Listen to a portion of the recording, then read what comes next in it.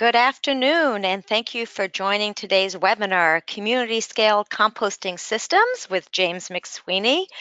I'm Brenda Platt, the Director of the Institute for Local Self-Reliance's Composting for Community Initiative, and this webinar is one in a series that we offer to advance composting and share working models and tips for replication. As many of you know, we focus on supporting a distributed and diverse infrastructure for composting, as the next slide shows our hierarchy that we've developed for how to reduce food waste and grow community, where you'll see, if you're familiar with the US EPA's hierarchy, we start with reducing waste, rescuing edible food to feed people and or animals, home composting next. Then we really care, this is the first hierarchy that we believe that's been developed that has this lens of small scale and keeping materials local within local economies and communities. So we're really working in this part of the hierarchy: home composting, small scale, decentralized, medium, and locally based, before we get to centralized, and certainly before mixed waste composting and landfilling and incineration. So the link there, feel free to go to that link, and we have various versions of this hierarchy available, including a version that's been translated into Spanish. We're pleased to share that in May this year, we are convening the 6th National Cultivating Community Composting Forum. It will be in New York City, May 11th through 14th. If you're a community composter, hope you can participate. It's going to be awesome. We're going to have a full day training on composting with different breakout sessions, full day of tours. We have 4 tours being organized in New York City of a variety of community composting sites and systems and sizes. And then we'll have 2 days of in-person networking and meetings. So early registration ends this Monday, so check it out.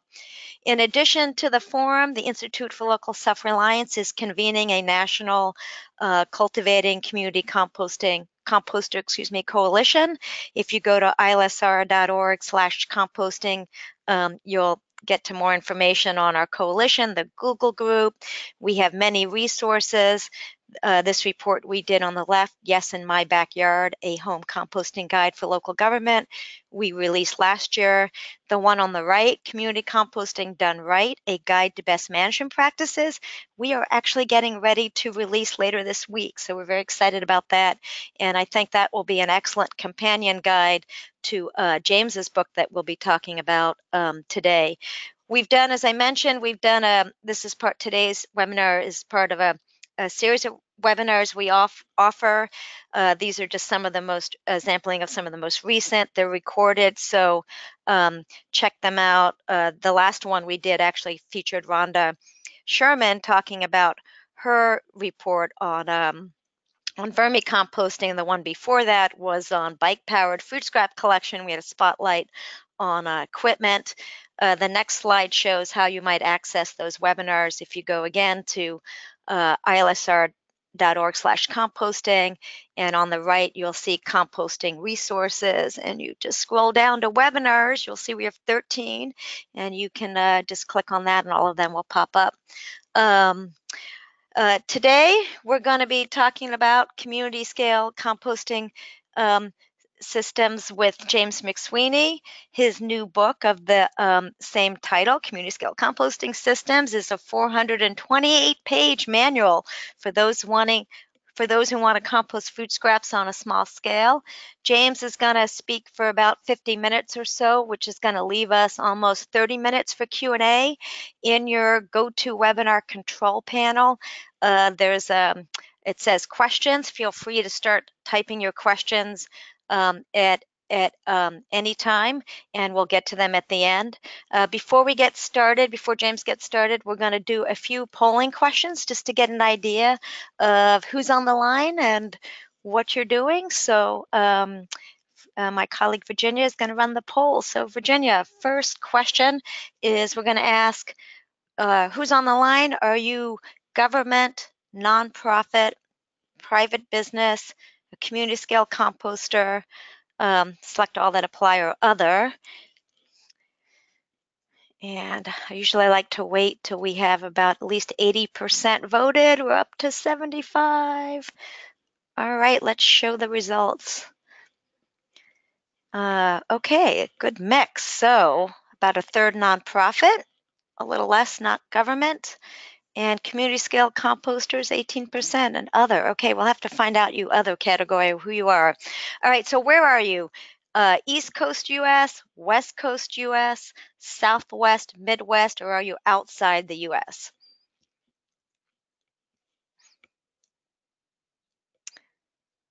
Looks like clearly most of you are on the East Coast, as you will all see in a minute. So 63% East Coast. All right, Southwest, we have some outreach to do. But for those of you outside the US, special thanks for joining us today.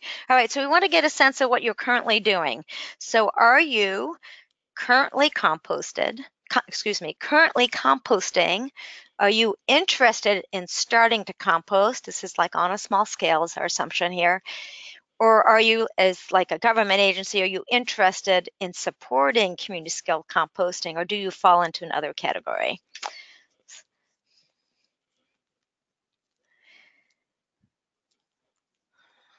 Okay, we have almost half currently composting.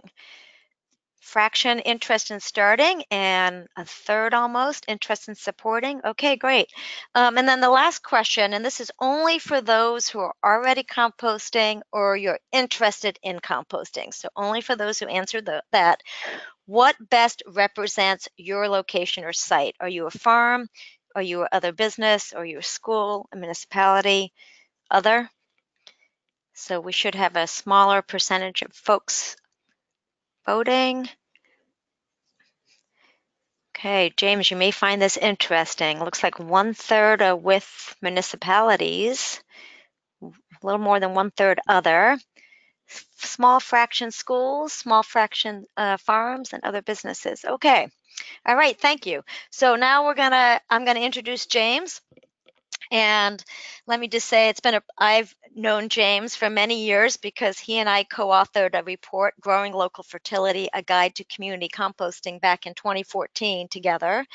And he has been an ardent proponent and collaborator in the community composting movement in the United States for many years and helped plan the first national Cultivating Community Composting Forum in Columbus, Ohio.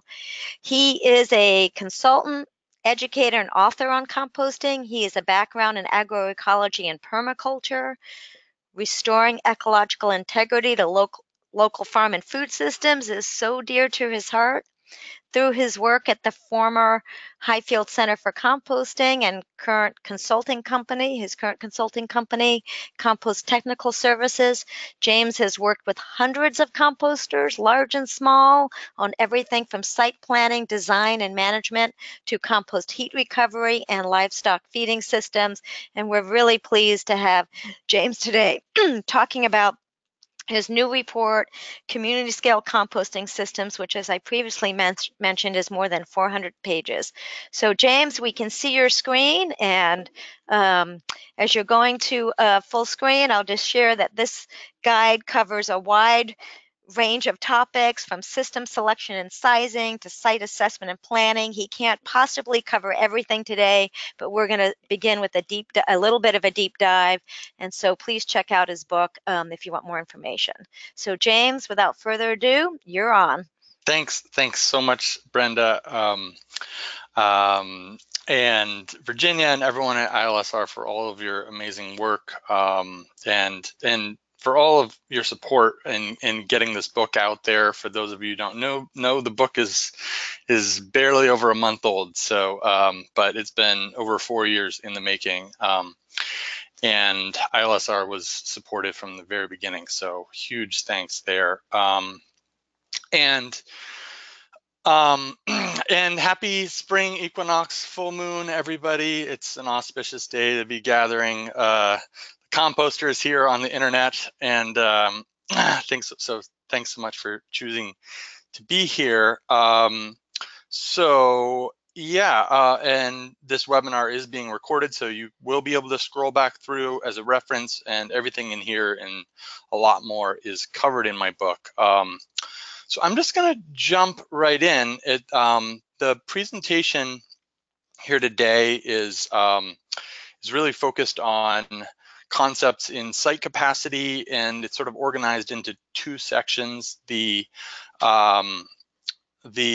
first part introduces sort of this balancing act that facilities and whole regions are playing all the time in terms of constantly assessing and growing compost infrastructure and processing capacity as more communities start to compost and recycle organics.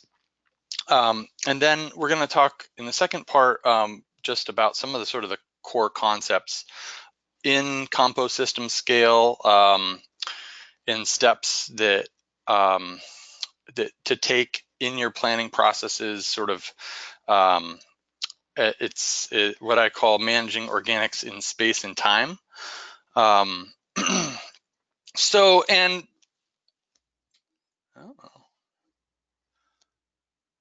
sorry, my slides are not advancing here. There we go. All right. So this might sound a little strange, but this is assessing and planning composting capacity is actually a topic that I'm really passionate about. I have done a lot of work in this area over the years, and understand and frankly believe that we don't spend enough time talking about sort of the granular level of capacity from site to site to site, and then adding that all up regionally. And what I mean, as cities and rural areas, wherever you're from, this is something that's happening everywhere right now, as this infrastructure is being planned and put in place, and it's a process. So there is has been an expansion of composting, particularly food scrap composting, from all sectors: residential, commercial, institutional, food processing, generators, and in general, there is more potential throughput, at least in more populated areas, than available local capacity, which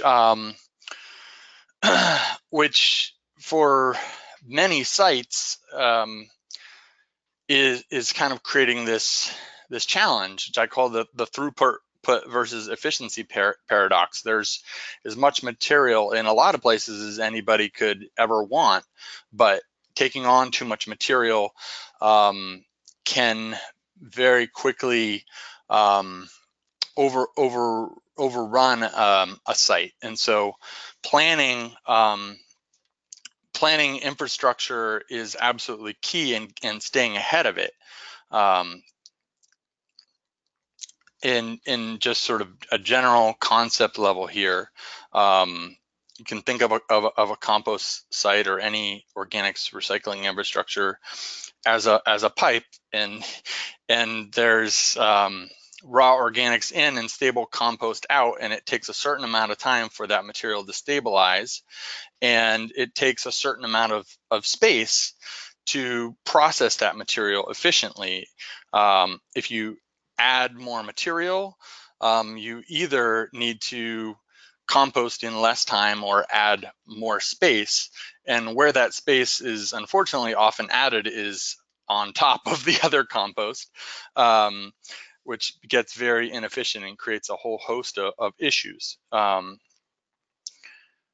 So what happens when there's too much compost? A number of things. Overcrowding of sites can basically make it so that it's impossible to access and manage material. This wouldn't be what necessarily a site that we would consider community scale, although this was all the leaf and yard waste from one community, and a lot of so this is sort of on the larger end of community scale. But this was a site that did get overcrowded, and they lost access, or at least efficient access, to that material. And at the core of the piles, things can get really wet and they don't dry out. it's harder and harder to manage infrastructure and keep sites clean, keep water flowing off of sites. It becomes harder and harder to maintain this material. And of course, if you can't manage material and access it, then the challenge of nuisances, or the potential for nuisances, grows. And it can be, if there is an odor issue or some other issue, it can be very challenging to remediate the problem in a timely manner. One issue that I face often is that compost sites will go for the maximum available sort of throughput level within sort of their regulatory options, without much thought in terms of what the physical capacity is needed to handle that. And at some point, the permitted capacity becomes, in people's minds, their physical capacity, even though in some cases that's not even remotely the case. And from a kind of a composter's frame of mind, I try and remind people that sort of more material does not equal more profit. It can create inefficiencies when there's too much material. Having keeping things manageable is actually absolutely key to being profitable and sustainable as a business, and cuts out wasted time having to move things twice, or slow. I cut out one slide earlier in terms of one of the problems is the larger the pile, the slower the composting process, because air isn't making it into the material at that core nearly as efficiently. So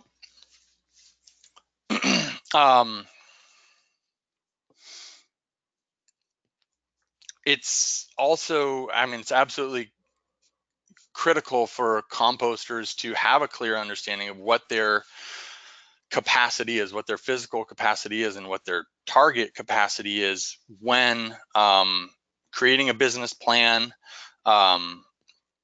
and finding a logical scale that is viable. And I think I know everyone's on board with composters being successful, and not pushing themselves beyond the boundaries of what of what's sustainable.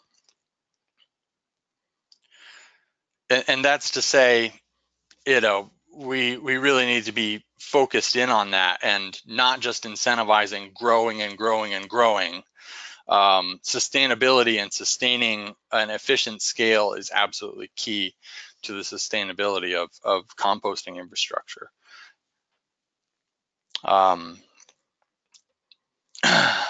So I also try and remind people that sort of value and quality, and not the volume a site is processing, is key to differentiating a composter in a crowded marketplace. So as more and more material gets, and this is especially true at the community scale, high quality material, the value in terms of the community role that composters are playing is, and that story, are absolutely key to kind of being able to differentiate a small composter in a marketplace where potentially material is being produced at a rate that a small composter could never compete with. So kind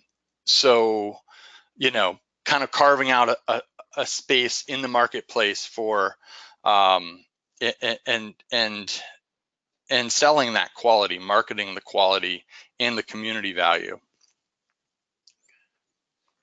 So ultimately, this is about composters finding their sweet spot.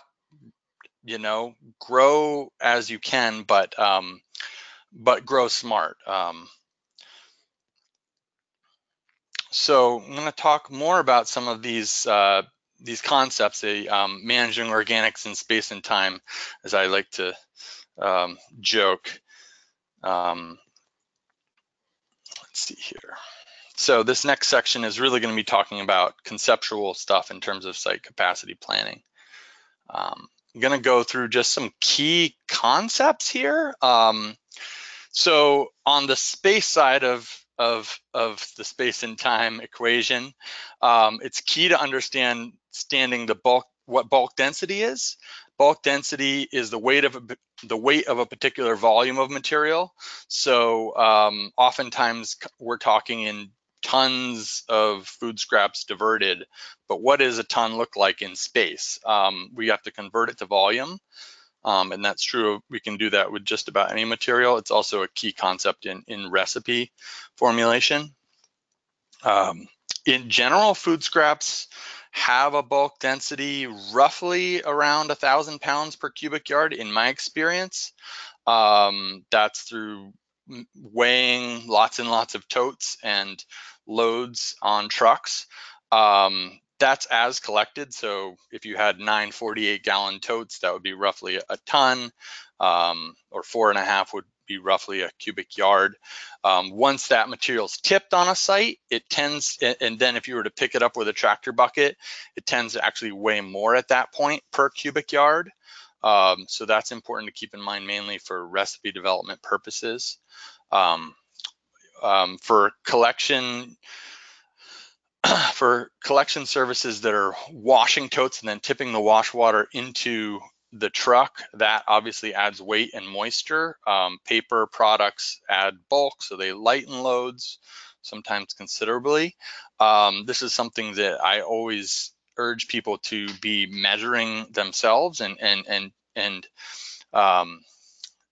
getting your own bearing on what that is. It'll affect tipping fees at a compost site, both in and out of, both from the collection side and from the composter side. That really matters.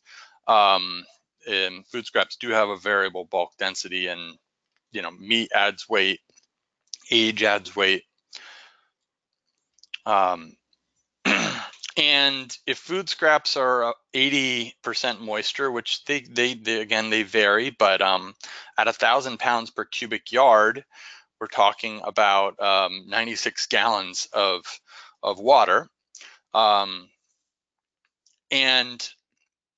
so here's a couple of 55-gallon drums, a little bit less than that, but the target moisture content in compost recipes is 60%. So we need to tie up 25% of the moisture in that cubic yard of food scraps. So 200 pounds of water or so.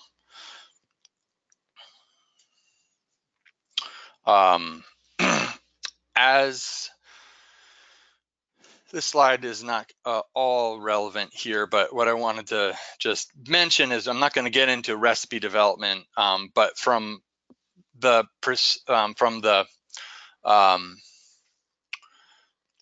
aspect of sizing a compost facility, you need to have a rough sense of how many units of carbon and dry matter per unit volume of food scraps you're using, and that tends to be in the 3 to 5 parts range on a small scale, and without meat it can tend to be lower, and with certain in-vessel units it can be lower. There's a lot of variables, but it's a key factor to be thinking about when planning system capacity.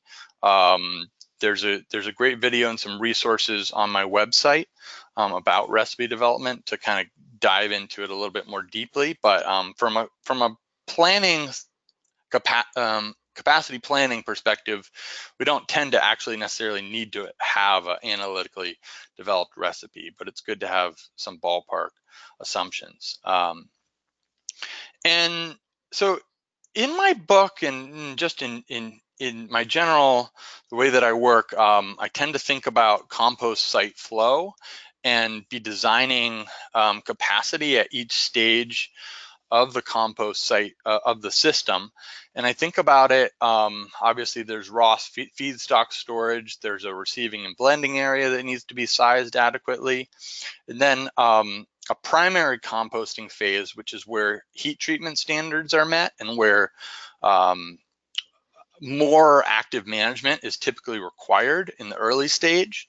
And then on to a secondary composting, which is where there's still a good amount of management, but the rawest organics have broken down. There's still some raw material and odor potential. And then beyond secondary, there's sort of a finishing stage where the pile's cooling off.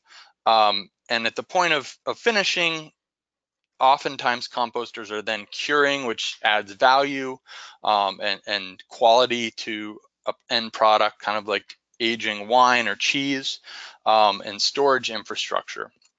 And then, of course, any post-processing, distribution, screening, bagging, that sort of thing.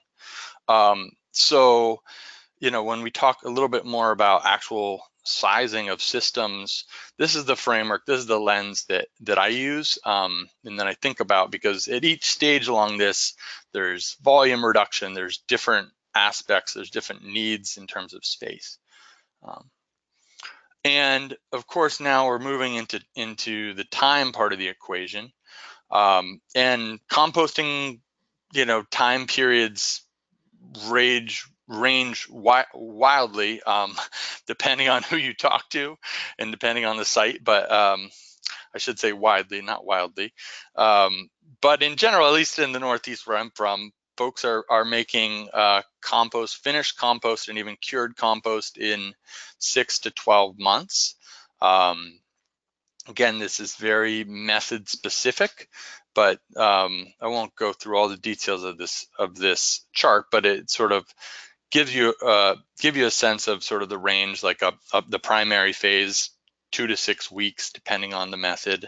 Secondary phase, and these all blend together to some degree, but the primary and the secondary phase are what people would generally lump into the category of active composting.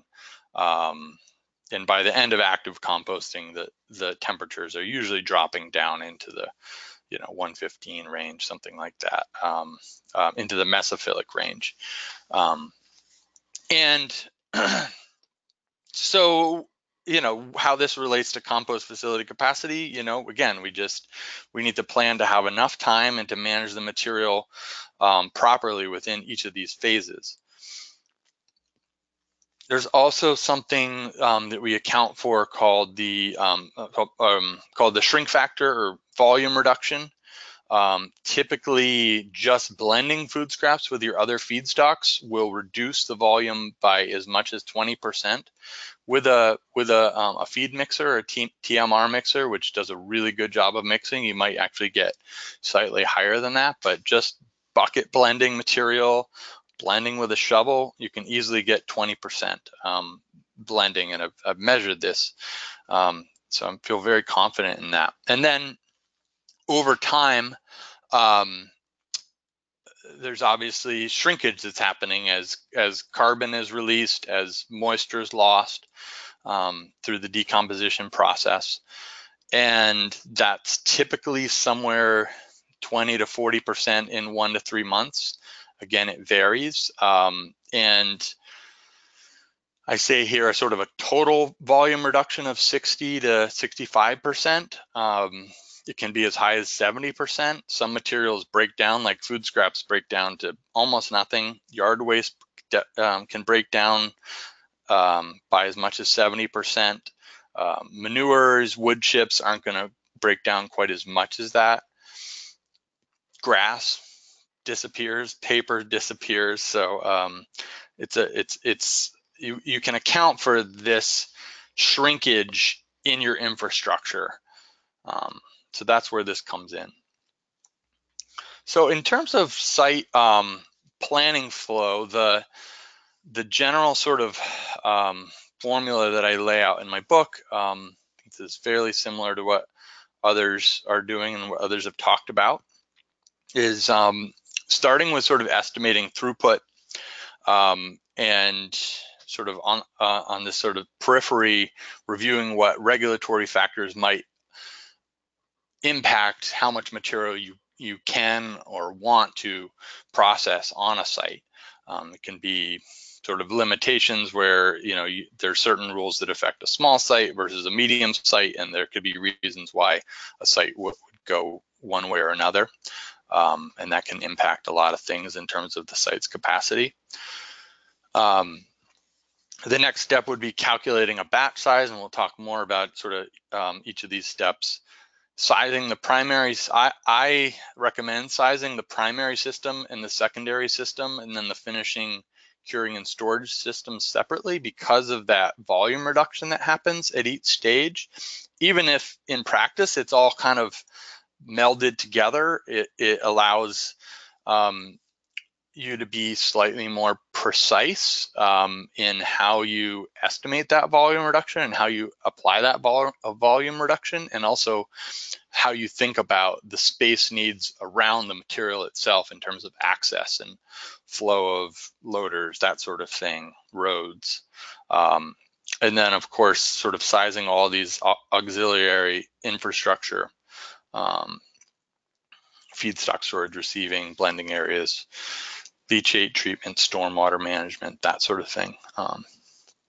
So I'm just gonna start here by defining sort of throughput.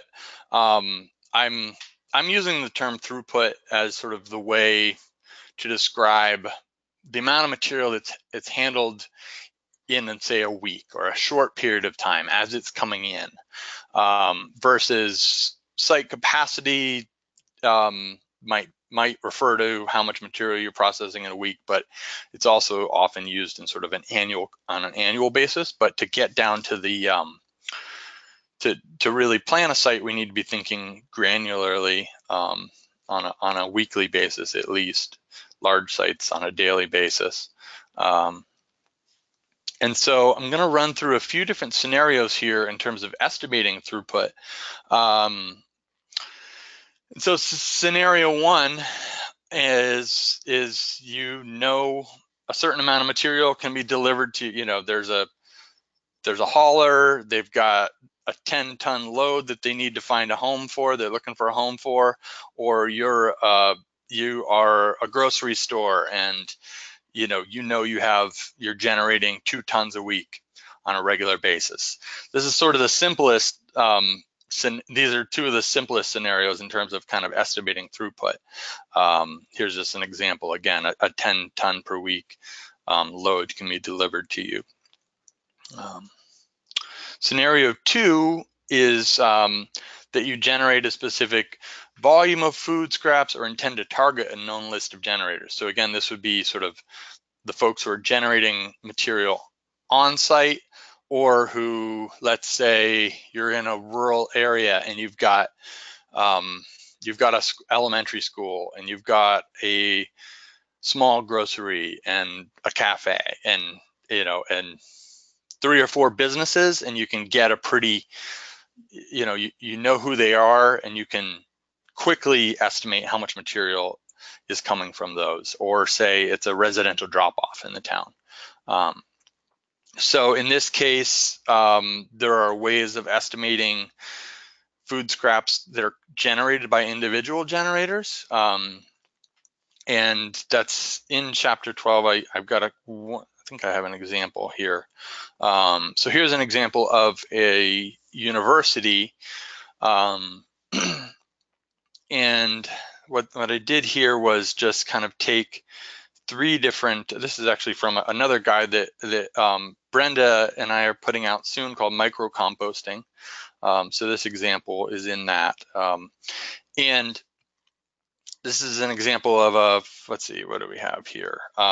You've got a total number of students that Vermont Agency of Natural Resources have. You have a generation factor. So in this case, it's 1.13 pounds per week per student. And then there's 2 other different metrics that work similarly. but just use slightly different metrics: meals served, students on campus, students off campus. So I sort of down here at the tons per week, you actually have a pretty wide range here. That's so in some cases, this is actually a pretty inaccurate way to be estimating food scraps, and I will fully admit that. It can give you a ballpark, and some generation factors are pretty accurate, others aren't. But this often takes, in this case, I would recommend auditing the cafeteria and in the university to get an accurate representation of throughput. So scenario 3 here is that you have a target scale in mind in terms of how much finished compost you want to produce. And so from that target scale, you can back out the throughput that it'll take to create that. So in this case, it asks the question, how much feedstock do I need to process? It tends to be 2.5 to 3 times the volume of raw input for as compared to the output, the finished compost you'd be creating. And then of that raw material, how much, 20 to 25% is probably going to be food scraps. Again, these are just sort of based on some rough assumptions. So the math here would be to create 1,000 pounds of finished compost, going to multiply that by 2.5, which assumes a 60% volume reduction, and we get 2,500 cubic yards of raw material per year. And then 20% of that's food, assuming 5 parts carbon to 1 part, 5 parts sort of additional feedstocks to 1 part food scraps, and 500 cubic yards per year of food scraps, which is 250 tons per year, or 4.8 tons per week. So again, so about 5 tons per week of food scrap throughput at, and then multiply that by 5 in terms of the additional feedstocks, should generate about 1,000 pounds per cubic yard of finished material, and that's assuming a 60% volume reduction. Scenario 4 is you picked out a site and want to know how much, you have a potential site that you're assessing, and you want to know how much material you could process on that site. This is probably one of the most common scenarios that I come across.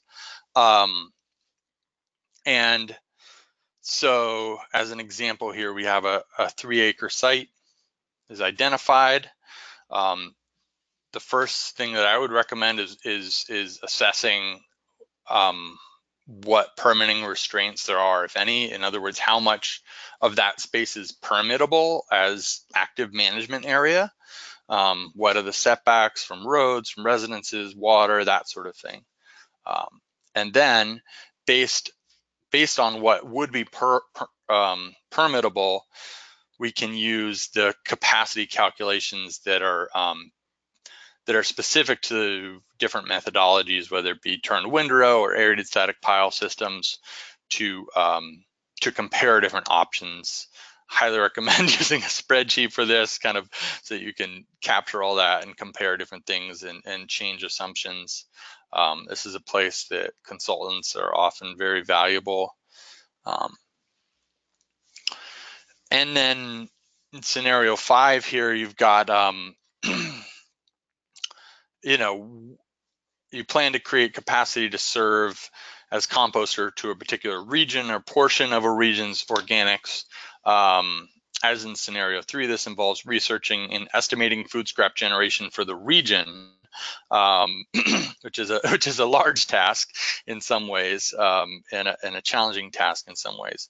But based on that information, you can say, okay, these are the sectors that I'd want to target.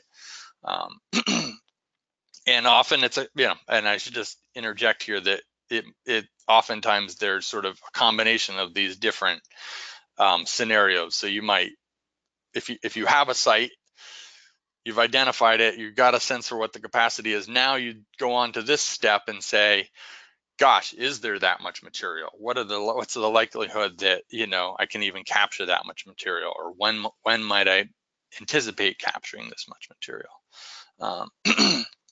So as an example, you plan to provide collection composting services for commercial and institutional generators in the city. So that's that sort of separates out the residential sector. Could always add that later. Might be worth estimating what the residential sector would generate, which is a fairly easy calculation. But looking at sort of just the commercial institutional sector for a region, there are a few different ways to go about that.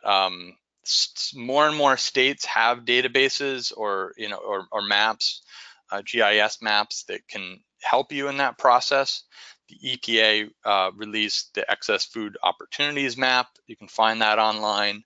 I wanted to recommend a Composting Collaborative webinar that was really actually helpful to me in understanding how much depth they sort of went into in Portland, Oregon, as they were estimating the volume of food scraps and the nuances to that process, because I've been through a lot of these statewide databases and compared different numbers from different places, and I found it very challenging. So they recommended really just they really emphasized the importance of sort of local knowledge in getting a sense for regional volumes. And then of course the final step would be kind of estimating what a capture rate would be of that generation in time, and sort of you can base your systems in terms of infrastructure need based on maybe the first year, maybe the first 3 years, something along those lines.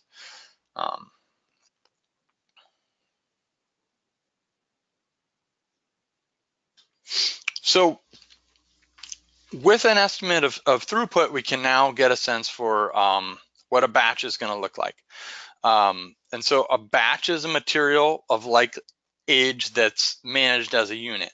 It has a distinct starting point where incoming fresh material may be added to the batch, and a distinct stop point after which no new material will be added. Okay. So this is a really key piece, and I realize this is sort of may not seem relevant to anyone who's doing a continuous system, but the concepts still apply. Sort of how much material and how much time does it need to process? And a batch is your throughput multiplied by the sort of the frequency at which a batch is created, multiplied by the blending volume reduction factor that I described earlier, which is 20%. So here's an example of 20 cubic yards of food scraps plus 80 yards of additional feedstocks. And every 3 weeks, you're creating a new batch, okay? So there's 100 yards a week times 3 weeks times the 20% volume reduction, 240 cubic yards per batch. You're starting a new batch every 240 cubic yards. And so site design and assessment, as we move into the design phase, it involves sort of being able to conceptualize sort of what a batch looks like in space and time based on the composting method that you're going to be using. And what you want to be able to do as a compost site operator is to map, well, first you need to understand what the footprint of of a batch is. And then you want to be able to see the site flow in both space and time, and I'll talk a little bit more about what that means. But you want to be able to see this, a grouping of material and say that's 3 weeks worth of material, that's 3 weeks worth of material, that's 3 weeks worth of material. It really helps to kind of keep perspective on your site capacity and keep an eye on things. So just an example of sort of mapping what the footprint would be. There's a lot of different ways to go about this. Is just an equation to estimate the volume of a windrow. This is in my book. There's a lot of information out there about sort of the calculations that say I have 100 cubic yards. If it's in a windrow, what's the footprint? What's the geometry?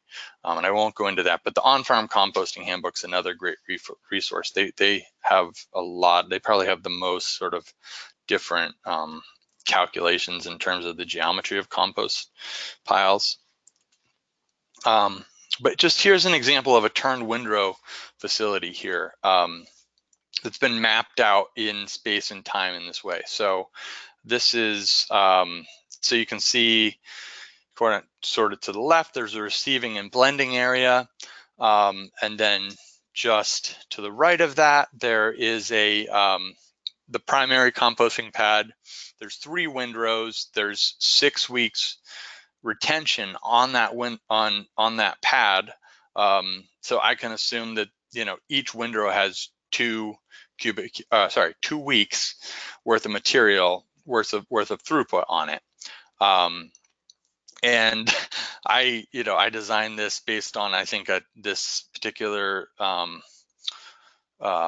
layout based on that 10 ton per week or 20 cubic yard per week of food scraps, 100 cubic yards of throughput per week. And so I happen to know that sort of the assumption here was that the 3 windows in the primary pad would actually, or 2 of them would get combined into 1 windrow on the secondary pad, which is why you see 3 windrows on the secondary pad, but there's twice as much retention. So you can think of each of the windrows on the primary pad as 2 weeks worth of material. Each windrow on the secondary pad is 4 weeks worth of material.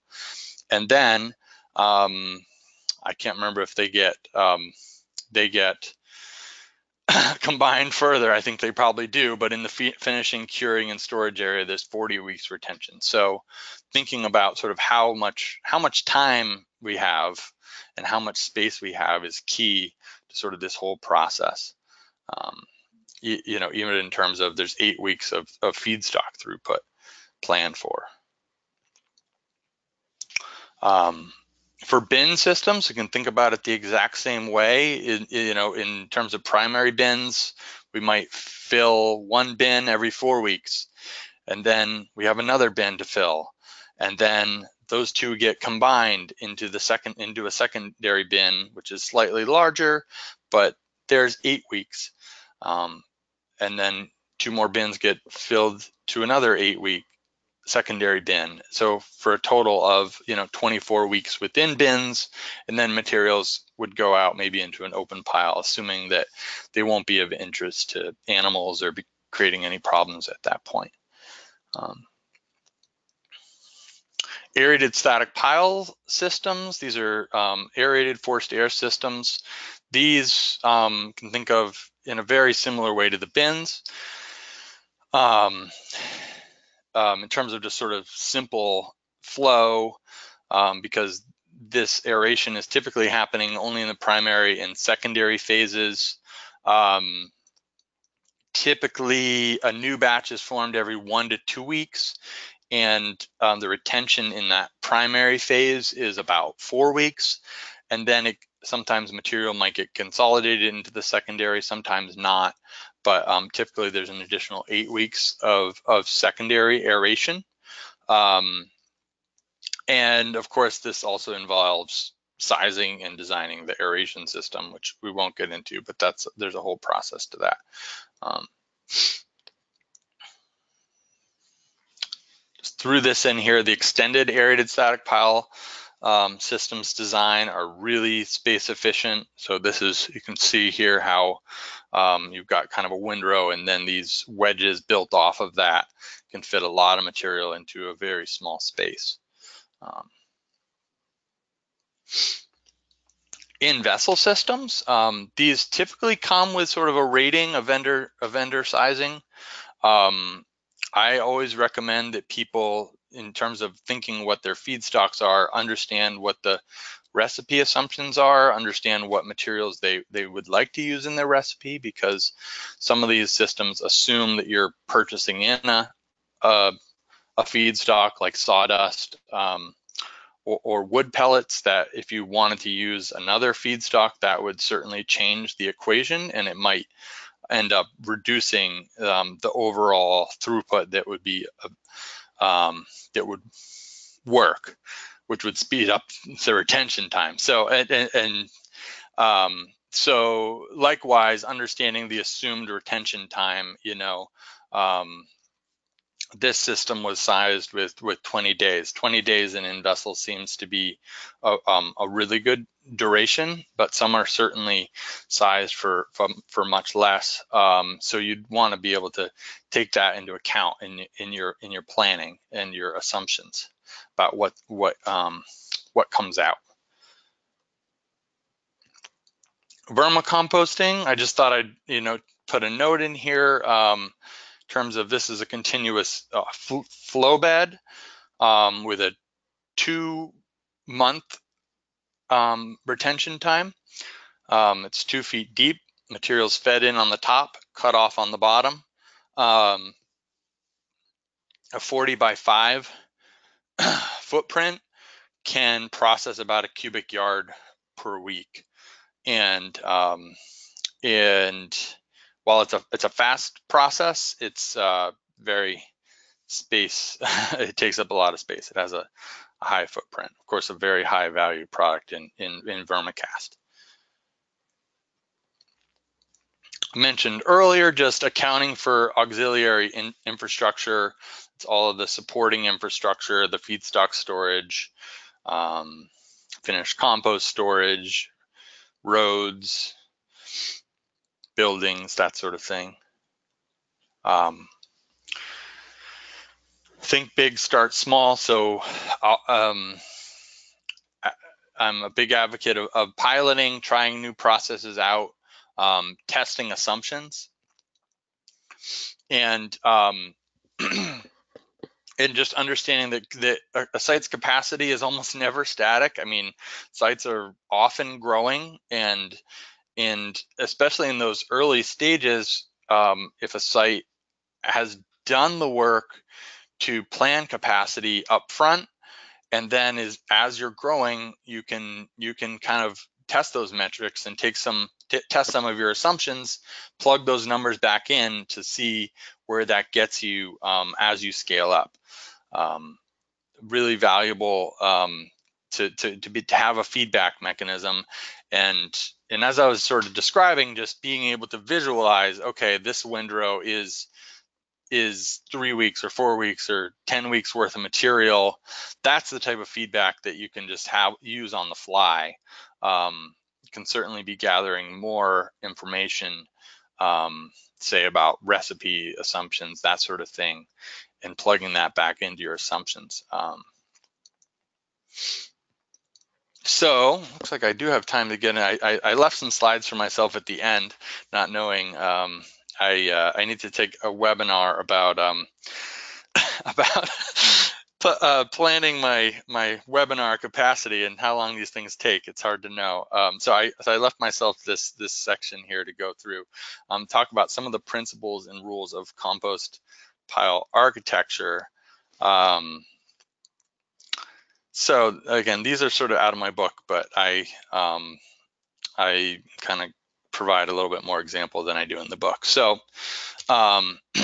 principle 1 here is, so these are just concepts that can help using space efficiently is the main thing, and processing material to the highest quality possible within that space. So principle 1, taller piles fit more volume on less of a footprint. So here you have a 5-foot pile, a windrow that's 11 feet tall, or 11 feet wide, sorry, and it has 27.5 cubic feet of material per windrow. So it's just about a cubic yard per foot of windrow in a 5-foot tall windrow.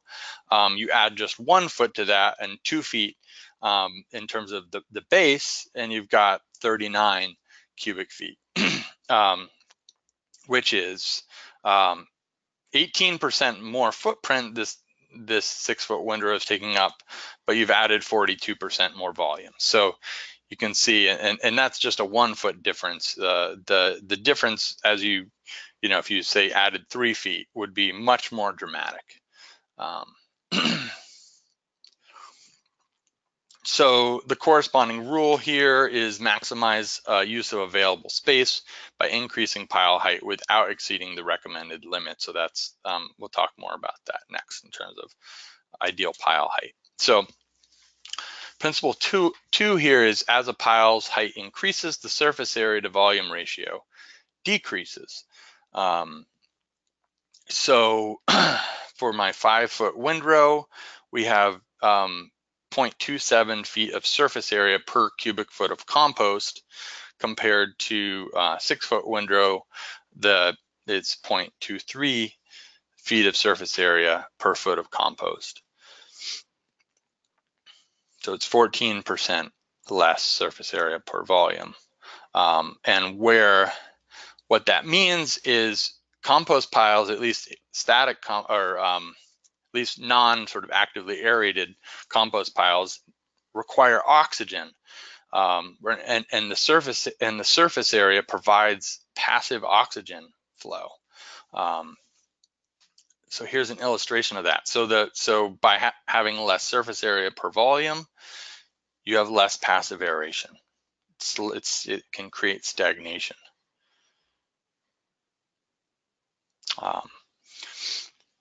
This also reduces moisture and heat loss from the pile, so larger piles tend to stay wetter. So if you're starting out too wet, then that's a problem.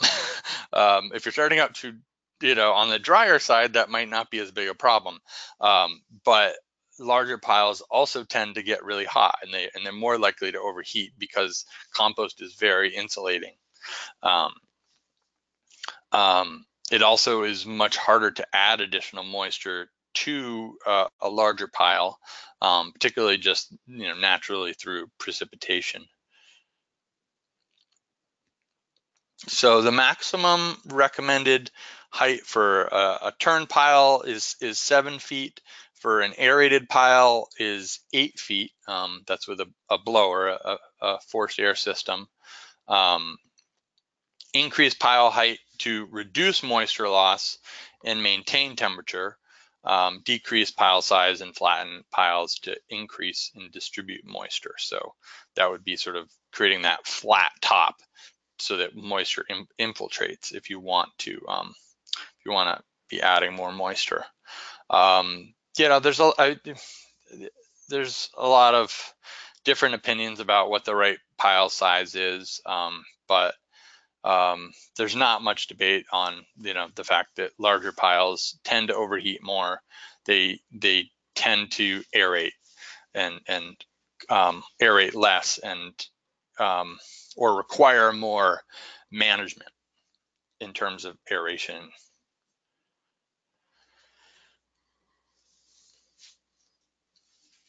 Principle 3, I'm going to move through these a little bit because we want to wrap up soon.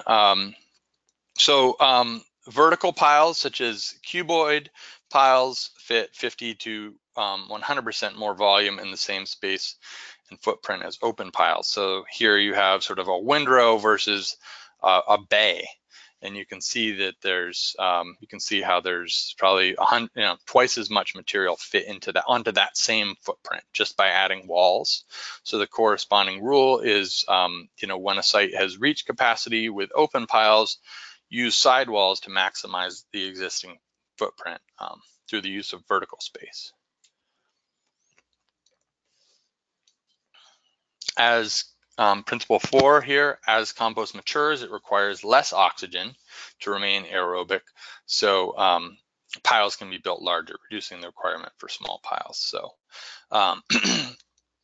so here you can see sort of a natural progression on a windrow facility is leaving more space between windrows and they can be actively turned as they're younger, and as they age, they can be stacked closer together and combined and can go slightly higher. Still need to be able to access them though from the ends.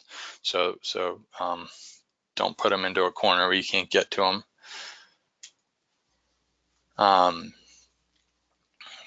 Curing piles can, you know, I typically say 8 feet. If a pile's finished, it's really not heating anymore, but it's just aging and curing. And if it's, you know, and if you're just really trying to store material for sale, you can go higher than that. Piles can go anaerobic again if they're in, you know, if they're still wet, and so that's a problem. For some of the sites that I've worked with, just keep piling higher and higher in terms of their finished product, and the piles never dry out, so they lose a lot of efficiency in terms of screening. Really, screeners don't work that well above 45% moisture. So it takes a lot of drying, and drying really requires smaller piles or covering piles. So keep that in mind. So triangular piles shed moisture, whereas flat piles absorb moisture. I already kind of covered this, but peak piles to minimize moisture, added precipitation or added moisture, flattened piles to absorb precipitation.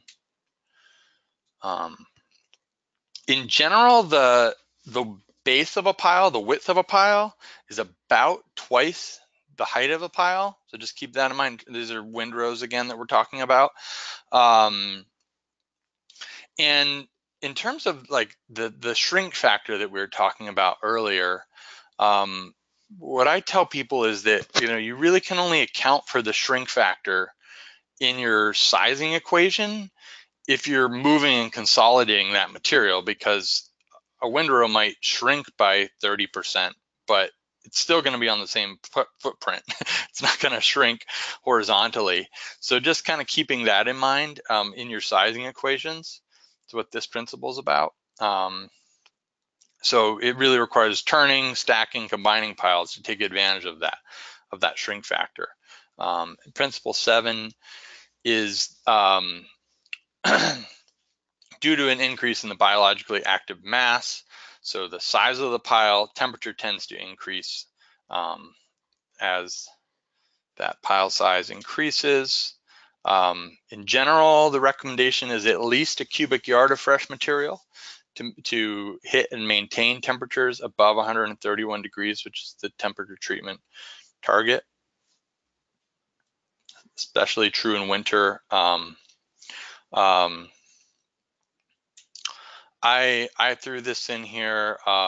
Here you have an example of a compost pile that's hit the temperature treatment target. It maintained 131 degrees or greater for more than 3 days and was turned 5 times. This is actually a compost pile in my backyard, which had somewhere between 1/3 and 1/2 of a cubic yard. And this is in the coldest part of the year. So I threw this in here just to contradict myself and say sort of, I am constantly surprised at what can happen at a small scale and at potentially a smaller scale. Granted, I use a lot of carbon and I use a lot of leaves, which are very insulative. So, and there's a few other tricks that I use in terms of just like keeping the pile really vertical in my bin, but there's no insulation here. So, so that's just to contradict my former point. You can definitely reach these temperatures at below a cubic yard, but more material does help, as does insulation. And finally, maintaining access for turning and movement of material is absolutely key. And this is sort of a good note to end on, because this is one of the biggest factors here that I've seen, and what this presentation was really all about, is sort of how do we plan a site that allows efficient movement of material, allows us to keep pile sizes within reason, allows us to move material around and manage it to hit temperature treatment targets and quality standards. So here you go. Here's an example of just sort of leaving some space in between the windrows to turn. These are fresh piles. They need a lot of management to hit temperatures, and they require a lot of air, so we wouldn't want to be building these piles up too high. So did pretty well on time. It's 3:05, and I think that was my last slide. Thank you, Yeah, James. yeah. So we have plenty of time for some questions, so please keep them coming. We already have a few. And I just want to say, you know, James's book, more than 400 pages, it includes, chapters on different composting methods and technologies, and how to do the recipe and the feedstocks. What he really did, I think, today is did a deeper dive on the throughput, processing capacity, some of that understanding, because it is so important, as James said at the beginning, of understanding capacity is so key to business planning and viability. So thank you, James. I think that was good. We did have some initial questions about, you know, community composting. But before we do the questions, I'm just going to have a few closing polls, and then we're going to dive into your questions. So keep typing them up. So we just want to get an idea of how you heard about this webinar. Did you hear about it through ILSR email outreach, or our social media, or James's own outreach? He reached out to people, or Patagonia did a Facebook ad for us, or others. So just, we would appreciate knowing how you heard about this. And it looks like most 3/4 have heard about it directly through our own email. So glad about that. And the next question, there's the results of that quick poll. Oops, I don't know if we saw that, Virginia, but I think I said okay, so how, after hearing James's this talk, how inclined are you to start community scale composting, learn more about it, reach out to others for more information, or just to support and advocate for more community scale composting? So votes are still coming in, but it looks like supporting is very high, 70% support, and more than 40% are inclined to reach out to other community composters. So you can see the results there. We have to do more on getting you to start community scale composter. We don't want to intimidate folks. So we'll be doing more of these. And then the last question, as an intro to community scale composting and systems, just giving us an idea if this webinar had too much information, the right amount of information, not enough. And votes are still coming in, but looks like the right amount of information is got most of your votes. And for those of you who are selecting not enough, please let us know what you would like to hear more about, because we do pay attention to that. So if you email us, we will pay attention to that. So we've got not as many people voting, but 67% said the right amount of information. 17 said too much, and 17 said not enough. So, okay, so here now to dive into your questions. The first question we had, James, was really about, your book, and this webinar was billed as community composting. And if you could just talk about the definition of community composting, and it seems like what you talked about, the questioner asked, seems more like medium scale municipal composting. Sure. Yeah, and this is one of the questions that a lot of people have been asking, and I would definitely encourage you. I do cover this a lot in terms of in the introduction to the book, but I think how we define community scale is really is is really up to individuals and communities to define. Um, Communities are at all different scales, and so I certainly did not intend my book to be just for sort of micro scale or really small scale, but rather to really focus um, on the end use and the location in terms of managing material locally, keeping it locally, and that can happen at all different scales.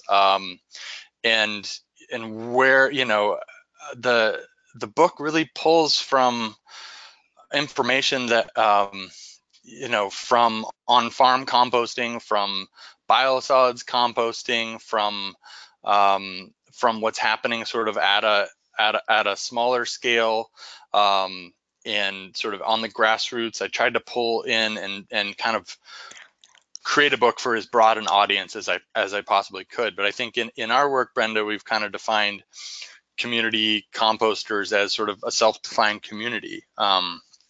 And so that's really where this was coming from. But I think that all of the capacity, um, all of the capacity sort of concepts apply no matter what the scale is. I mean, they're really all the same. That's true.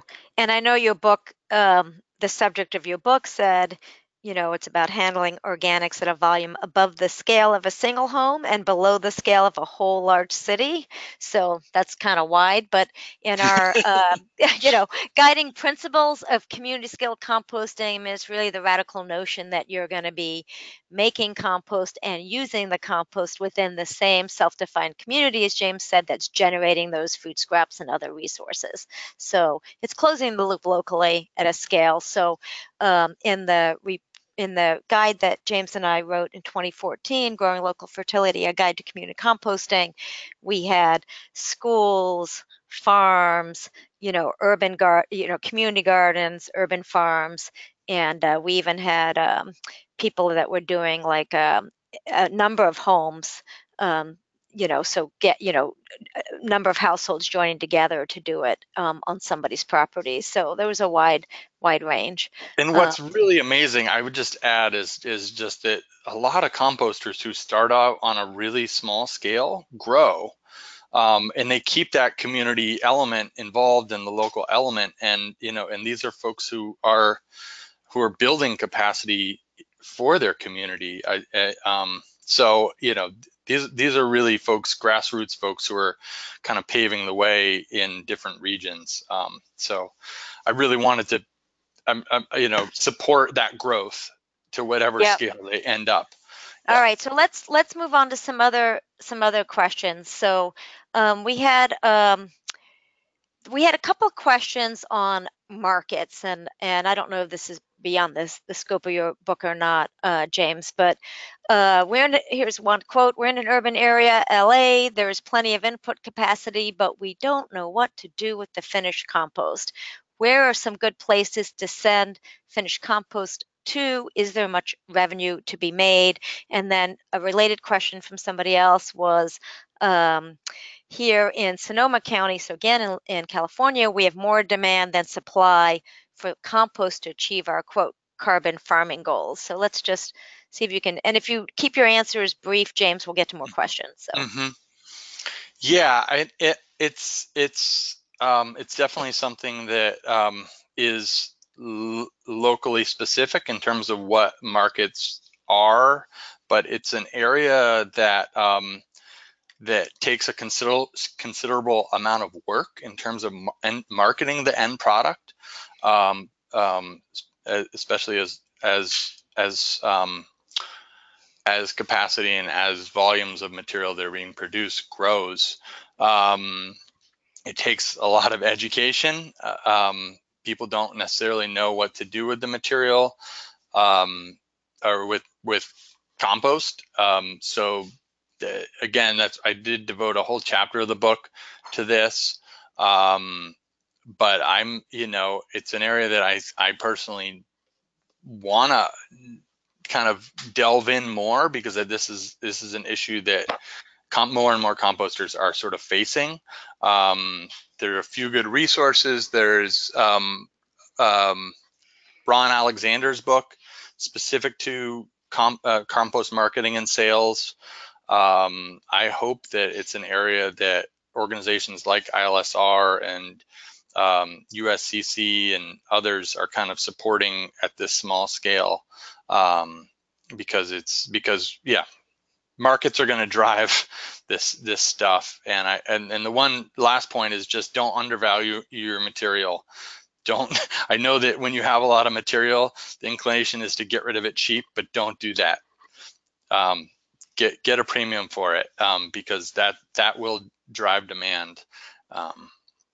Yep. And I'll just share that, well, a couple things I want to say is, do check out your local rules. Here in Maryland, where we do, the Institute for Local Self-Reliance does a lot of work. If you are distributing or selling, even if you distribute compost for free, it's going off-site, you're not using it at your urban farm or community garden, then you have to have your compost tested and be registered. So just know what your local rules are. That's just one thing on marketing. But two, we have one of our community composters in our network, our Fertile Ground Compost. They're in Oklahoma City. One of the value-added products they do is these compost filter stocks for stormwater management. We did a podcast with them late last year, on our Growing Local Power podcast, so you can check that out. And we'll send out some links to those of you on the call, and I'll try to get Ron Alexander's book out to you as well. So we had a question. This is just more technical about the actual composting process, James. What do you recommend to keep providing oxygen to piles that are in the curing phase? That's a good question. In the curing phase, the oxygen demand is probably 5% of what it was at during the active phase. So there isn't a lot required in terms of um,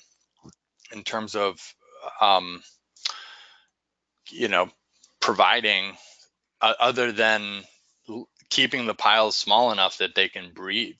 And that's sort of what we covered when we were talking about the different pile dynamics. In general, the focus is on providing oxygen early on when there's when the microbes require a lot of oxygen. If you had a really large pile and you really had no way around, building a 10-foot tall pile, there would be nothing wrong with actively aerating it, and it could potentially even use that as a system to dry the material if that was needed, and was beneficial. But it would require very little air, actually. Yeah. We had a few questions on composting paper goods, both biodegradable paper goods and just mixed paper.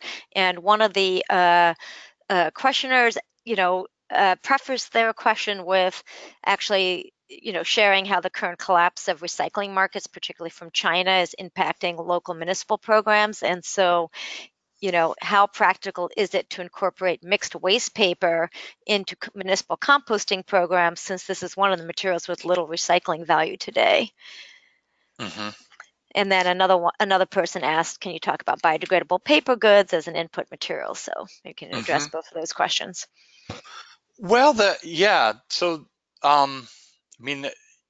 again, sort of on an individual composter basis, it's a question that everyone has to answer, is sort of what general materials they would be willing to accept. Paper breaks down great. It's a carbon material, and some people have pointed out that how great is it to get paid to take carbon. I mean, it's in a lot of places there's a cost to bringing in carbon, in terms of getting wood chips in places where carbon is scarce, or manure, bedded manures, that sort of thing. So getting paid a tipping fee to take in carbon, I think that the concern is just the concern of contamination and sort of any contamination that might come along with opening the door to non-food materials. And so, if there's a if there's an ability to really provide a high level of education and keeping an eye on sort of how it's going in terms of by accepting paper products, will you see a higher level of contamination? I think that's sort of the question that I'd be asking as a composter. In general, I think some paper is acceptable to most composters. There's been concerns recently brought up with the fluorinated compounds, so the PFAS that I hope will be resolved soon in terms of the industry, the paper product industry and the compostable products industry. So I would just do some research as a composter on that aspect of it and follow it closely and make a decision sort of based on what level of risk I was willing to accept.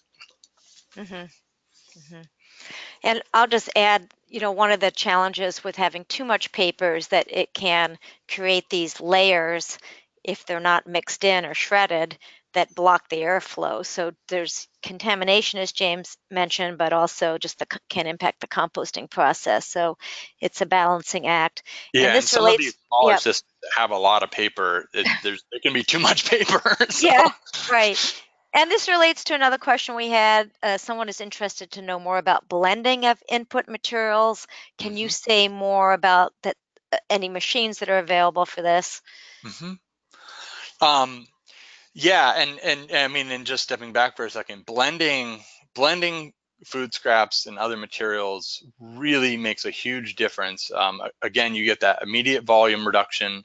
You get it activates the pile. I mean, in my backyard, as I mentioned, I blend everything, and and I hit in these tiny little piles. I'm hitting 150 degrees in the middle of winter, which I largely, I think blending is a big part of that.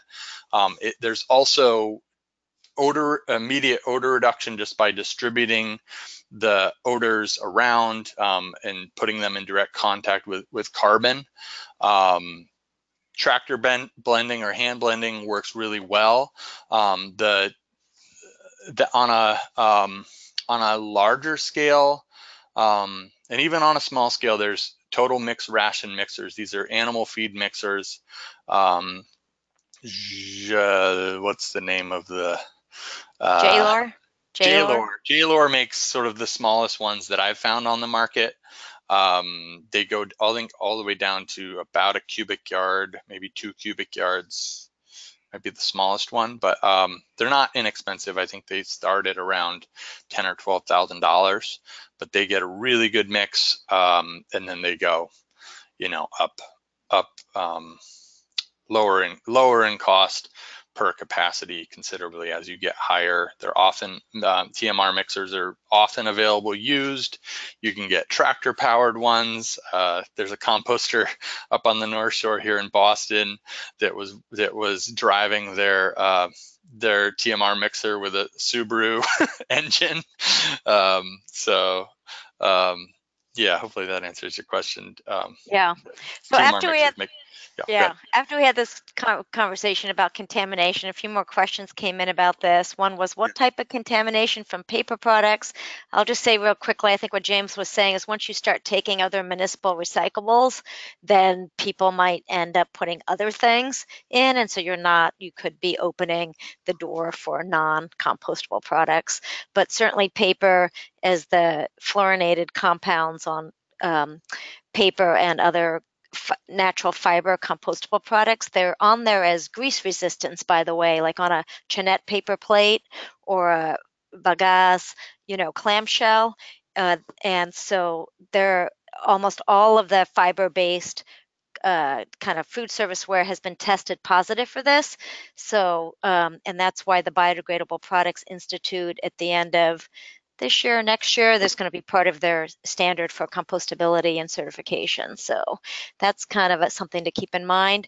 Another person asked, at what stage would your infrastructure deal with contamination?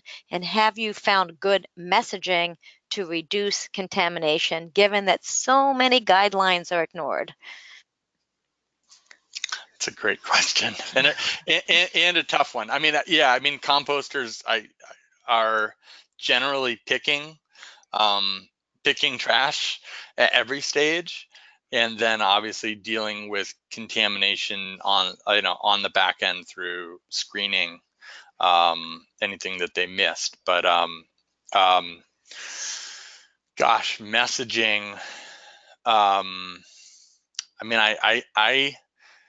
I think that I mean it's direct person to person is the best, and the key is being persistent and dealing with contamination um, as soon as it occurs, and sort of being retraining. So direct training in person. Um, Again, this wouldn't necessarily be for the residential sector, but having more direct communication is better. It's not an area I'm sort of more on the composting side than on the generator education side. So, but I do know I've worked around the stuff enough to know that it can take multiple trainings and messaging, sort of sharing messaging with each other that's working. I would strongly encourage. Yeah, and I'll just add, James, that just on some examples is, and I think this is really important, is if you're a hauler and a composter, just do not accept contamination. Reject loads, have a higher fee in your contract or agreement if it's got contamination, so they're paying for the disposal of that. We have one community composter network that just had an issue with produce stickers, and so they had this innovative thing where they gave a magnet for the refrigerator that had like 12 or 15 spaces that, your family, your kids could pick off the produce labels and put it on the magnet. And if you filled up the magnet and you sent a picture of them, you got like a month off or some reduction off your collection fee. So think outside the box is just one point I want to make about contamination, but nip it in the bud, because once you have people who are giving you contaminated stuff, guess what? They're going to continue to give it to you. I know we only have a few minutes left, so I just want to wrap up with, and I'm sorry we couldn't get to everybody's questions. There was some on, nitrogen and carbon and feedstock. Read James's book. If you can, what we have up here on the screen is, I just want to say we also have not only the websites for the signed copies and Chelsea Green Publishing, but please don't order through Amazon.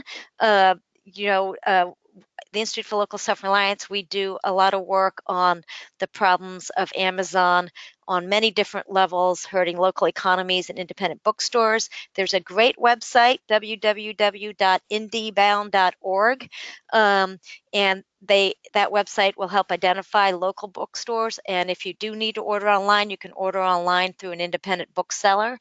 So lots of links for you there on James's book, and it will cover most of the questions asked.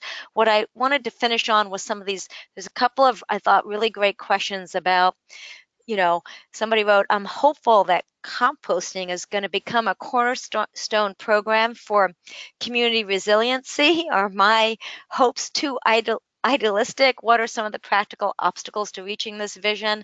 And somebody also asked on kind of a related but different question about speaking to the issue of greenhouse gas production from composting. And I just want to, conclude by saying that community scale composting is really key to building community resiliency, and in the short term, drawing down carbon from the atmosphere, helping us sequester it in the soil, And food waste recovery, reduction and recovery is now recognized as a key short-term strategy to protect the climate and take action on the climate, and that's going to help us buy 10 years that we literally need as we transition to a low carbon economy. So we do need to create the demand. We do need more information to set people up for success.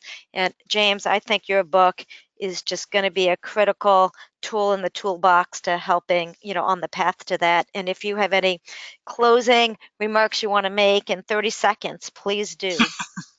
Well, thanks so much. And in terms of just quick roadblocks, I think the composter who asked the question from LA kind of hit the nail on the head. We've gotta be focused on the end use side, on building demand for this material, because that's what's going to drive this. That's what's going to drive this movement. That's what makes it sustainable at the end of the day. Is we need to be closing that loop, and that involves not just a focus on diversion, but a focus on on the whole loop, all aspects of it. So Yep. thanks so much, Brenda, and thanks Yeah. everybody for attending. Yes. Um, Thank you all for attending, and we'll send you information on our next webinar. Have a good rest of your week, everybody.